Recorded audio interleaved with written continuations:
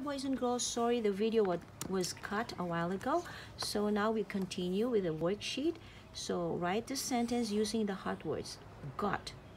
You can say, I got the ball, or I got an apple for snacks, or I got sushi for lunch. So maybe when you're playing during recess with your friends, you will say these words. I got the ball.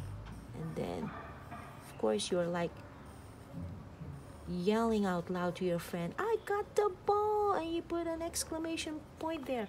I got the ball. Yes. So that's the finished worksheet. So it's your turn to do it. Okay? Thank you for listening. Bye.